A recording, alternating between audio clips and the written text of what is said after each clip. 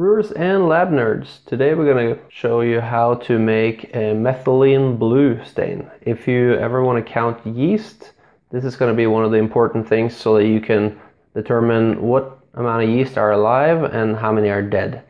So to create the solution, we're going to go ahead and need denatured alcohol. You're going to also need distilled water. Just bought that from the grocery store. The denatured alcohol was from a hardware store. And then also some caustic soda. If you don't buy it on the internet like this, you can get it as a pipe opener. So anyway, it's also known as KOH. What I did to start it out was to take half a gram of the caustic soda and add to 50 grams of water to create a 1% solution of KOH, and just added that to this bottle here, just so this will go a little bit quicker. Okay, so to make methylene blue solution, there's many different ways of doing it, but to create one that's stable, shelf stable, what you can do is go ahead and add 100 milliliters of water to half a gram of methylene blue powder, 30 milliliters of denatured alcohol, and 1 milliliter of the 1% KOH solution. So I'm going to start with the methylene blue. I have a very accurate scale here. This one is called Smart Scale. It is GEM 50 is this model. Go ahead and zero that one out. I'll just take some aluminum foil, put it on there. There you go, and press tear. Now this methylene blue, it really stains, so be careful. So again, we need half a gram. Let's go, come on.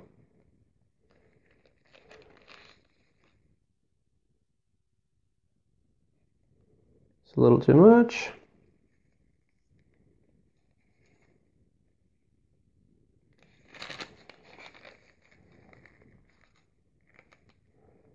All right, we'll call that good enough. It's not critical that it's exactly half a gram, but you do want an accurate scale. So you just find any container that you're going to keep it in, and then put it in the funnel. Okay, so we're done with that scale. Then we'll add 100 milliliters of distilled water. So 100 milliliters weighs 100 grams. So we'll just go ahead and add until we see 100 grams. So the reason I added the powder first is so that I can clean up my funnel. There you go.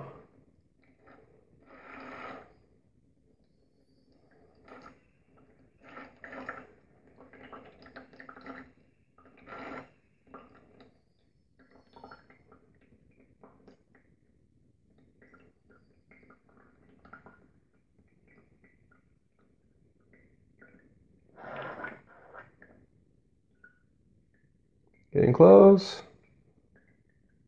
See here.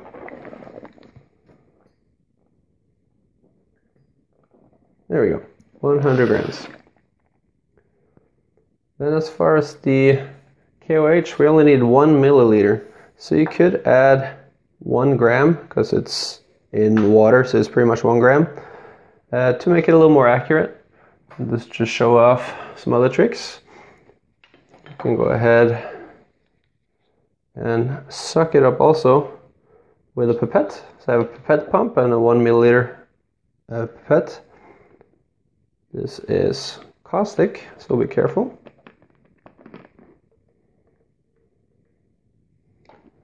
It's just 1%, but still. Gloves and goggles probably would be a great idea. There you go, we'll suck it up. You see it's coming up here. A little bit above because it has a tendency to sink as I lift it out. There he goes. keeps a 1 milliliter. Add that to it. There you go. Just push everything out. Last is 30 milliliters of the alcohol.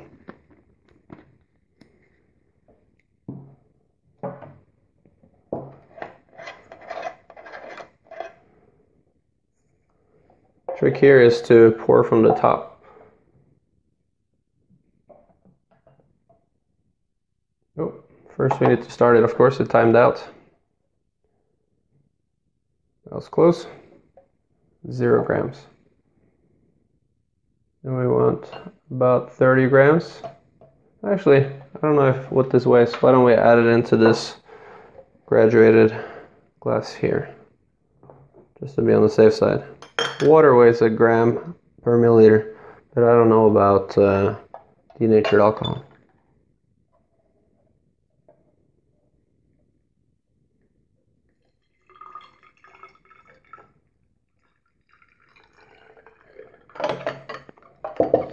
There we go, 30 milliliters. It's maybe a 32, but that's okay.